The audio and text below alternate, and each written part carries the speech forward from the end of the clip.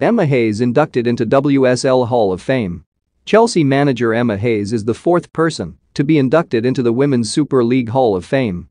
She joins England legends Kelly Smith, Rachel Yankey and Farah Williams as the first football figures to be honored. Hayes has set the standard for women's coaching in England in recent years, leading Chelsea to 4 WSL titles and 2 FA Cups since 2015. She also led the Blues to the Champions League final last season, only to be soundly beaten 4-0 by an impressive Barcelona side. Hayes joined the club in 2012, following spells in America and as Arsenal assistant manager under Laura Harvey.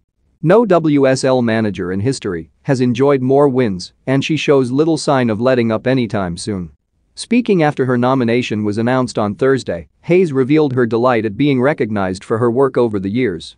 "I'm honored and surprised," Hayes told Sky Sports via the club's official website. "I think only when my career's done will I really reflect on what we've achieved. While I'm in it, I'm always trying to find an edge every day. My goal has always been about what I leave behind. That's what I've worked for, that when I go, I've laid good foundations built to last a long time."